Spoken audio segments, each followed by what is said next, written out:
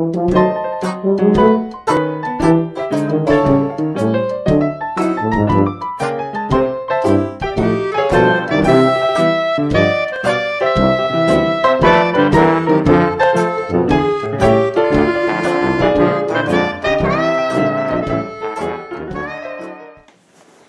everybody, it's Grandmama again with another story from our Hometown Scrapbook by Ben Weatherwax.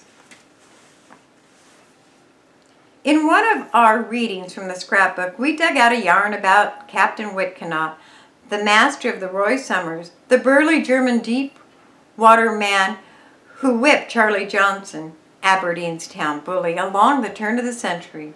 Well, that yarn was so full of strung-together events and necessary details that we hardly had time to really tell you about the skipper himself. Captain Whitkenaught was one for the scrapbook.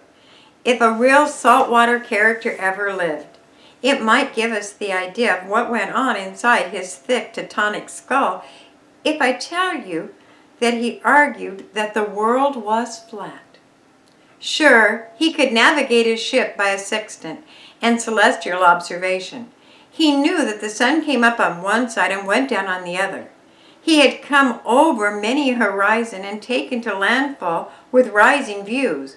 But for his money, and he'd slugged the man who disagreed with him, for his money, the old world was as flat as a Swedish pancake.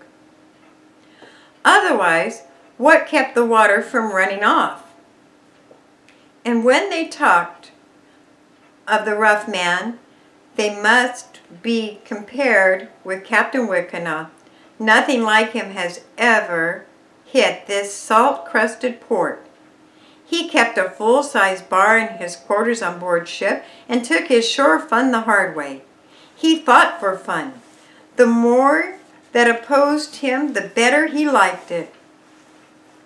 The late Captain Benham once recalled that Whitkenaught, or White, as he sometimes called himself, whipped 6 men single-handedly on an Aberdeen street corner one quiet evening, or to be exact, one early morning. He left the street corner incidentally, the one on G and State Street, near where the Salvation Army building is now located. He left the street corner strewn with human wrecks. Something of the captain's state of mind can be gained from his comments to the Hoquiam lumbermen after the fight.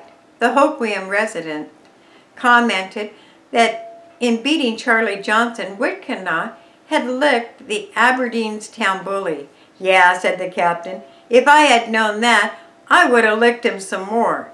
It was fortunate for Johnson, whose fighting days were now ended by the rough-house seagoer, that the captain didn't know his opponent or his opponent's reputation. Any more licking would have finished off Charlie Johnson for good. On a later voyage south to the Golden Gate, the captain had trouble with one of his deckhands. Tiring of the man's attitude, Whitkenaught seized the sailor, raised him above his head, and slapped him down on the deck.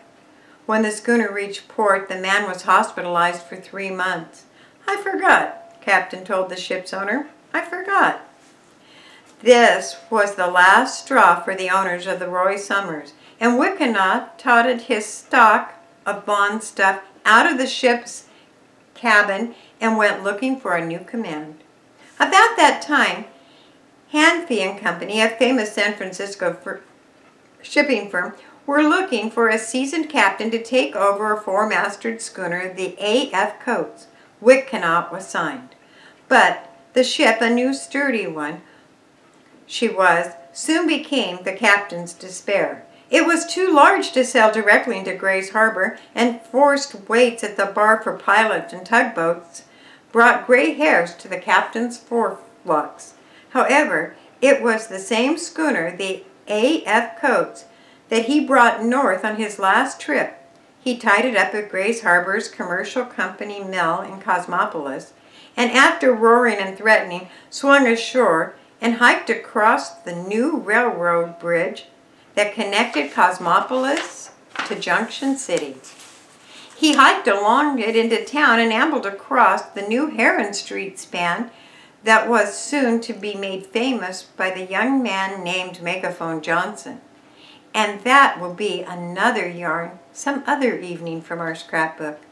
The burly skipper knew his Grays Harbor by this time, and he had his favorite spots all located. He had the bars listed as preference, a favorite eating house. Eating was something that occupied very little of his time in port, and in particularly, he had an interest in a certain young lady at a certain dance hall. The feminine interest, though not what you could describe as a queen of the dance hall belles, was nevertheless a personable lass, and it was no secret along the roaring Skid Row that she favored the barrel-chested captain too. The captain may have made a stop or two before he reached his final destination, which was, as you guessed it, the dance hall where Myra worked. I said her name was Myra. I'm not sure about that, but one old-timer recalled her that, and so Myra Works, who was sweet on the captain and rather thought that was the one who might figure in the affair. Nor do we have a record of whether Captain was laden with gifts when he showed up at Myra's place, but he usually was. Her friends admired the silk dresses from San Francisco, the Chinese pottery and the incense, the candy and the trinkets that were showered upon her. So it would be safe to picture him as bulging with packages when he tapped on her door. Now Myra and I have it from the authority that she was the aggressor in the affair of the hearts, and was particularly successful on this visit. And when the captain was ready to haul lines and swing down the canal for his run back to San Francisco, everything was arranged for her to return with him. Arrangements were made the last night that he was in port. It was agreed that she would pack her things, have them on the dock at the front of F Street. When the AF coach came down river, Whitkenaught would make one last stop and take aboard his lady. He gruffly advised her to be on time, then left. Now, a sailor on his last night in port can hardly be criticized for malingering a bit. The captain didn't go straight back to his ship. It was bitterly cold and a blustery night. The rain shipped across the river and drove nearly horizontal down the dimly lit streets of the little lumber town. Whitkenaught made several stops to brace himself for the long walk to Junction City. He had started early. He might have caught a ferry across the river, but Whitkenaught was not one to be influenced by time or tide. He started late. And the more stops he made, the warmer the rain fell, and the less he objected to the bitterness of the harbor winter. When he crossed the Heron Street Bridge and followed the street towards Wilson's Mill, he rolled with his stride and savored the rain beating against him and the back of his clothes and his shaved neck. He might have swung a new rough verse of a sea shanty. Anyhow, he made no trouble navigating the distance to Junction City in complete darkness, and he found the railroad track that led to the bridge that he had crossed when he just came into port. Stepping down between the ties, he approached the bridge. Now the old Chehalis was running bank deep. There had been a heavy season of the familiar Grays Harbor mist. The steams were in the freshest. It was so dark, and the lights of the bridge, colored or white, looked like little pinpoints in the dark.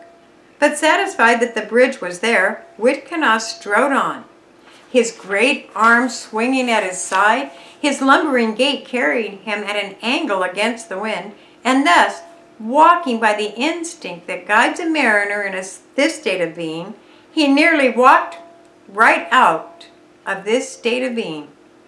The bridge, intended primarily for railroad, which had no trains at this time of night, was open.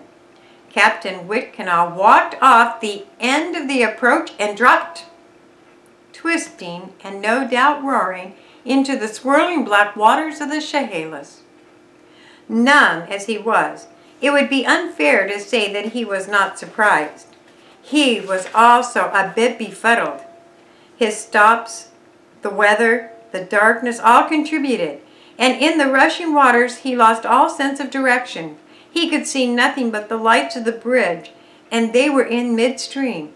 He struck out for them, but the tide was running swiftly, and as he swam, his powerful arms pulling him along through the water, the river carried him downstream. Now the Chehalis was wide at this point. The water was cold, bitterly cold, the night black, and the swimmer, well, hardly in the pink of training. But as he fought, so the captain swam. It was a matter of no quarter. He would like the river, as he had whipped every other man that he had ever faced. He swam and he swam and he swam. It must have been an hour before he bumped something, felt it cold and clung to it. It was a piling. No record or even mentioned how long he held the piling. But after a while, the late morning light came, and he saw shore but 100 yards away. It was the south bank of the river, along where the Saginaw Mill stands today. He had swum a good mile downstream, crossed the river, and now he paddled the last yards to shore and dragged himself out. He was weary. His cap was gone, and his slick-down hair hung into his eyes, but he still wore his black box coat with the brass buttons. It was still buttoned as it had been when he hit the water. What would Elbert Hubbard have said if he had known the captain? Aye, there was a man, he said of Rowan, who carried the message to Garcia. Aye, there was against. He might have noted that he had heard Whitkenaugh's story. Well, the captain walked upstream in a damp dawn and boarded his waiting ship. She was loaded and ready to sail, and by the time the captain was in dry clothes, his neck swathed in a flannel cloth, was alongside F Street dock to pick up Myra and her baggage. Captain Whitkenaugh's story fades from this point.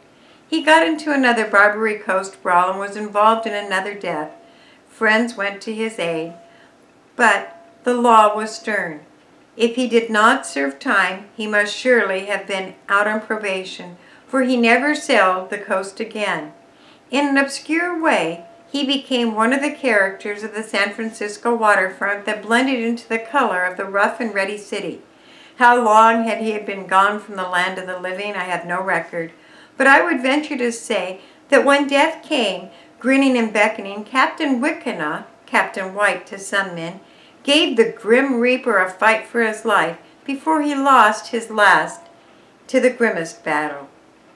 Well, that was Whitkenaught, probably the roughest, toughest of them all.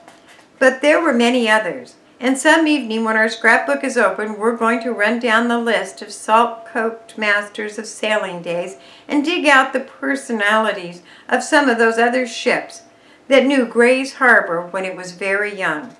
Just a recitation of names of the arrays of characters stirring the imagination, and the stories about them read like a rip-roaring days in which they live, plastered with adventure and packed with lusty living, and mostly about your hometown and mine, the streets of Gray's Harbor, and the people who walked in them, and right out into the water of some of them.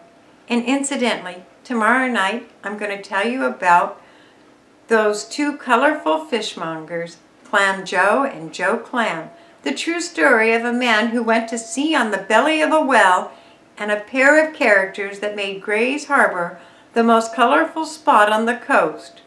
But that will be tomorrow night's opening of a Hometown Scrapbook. Thanks for listening.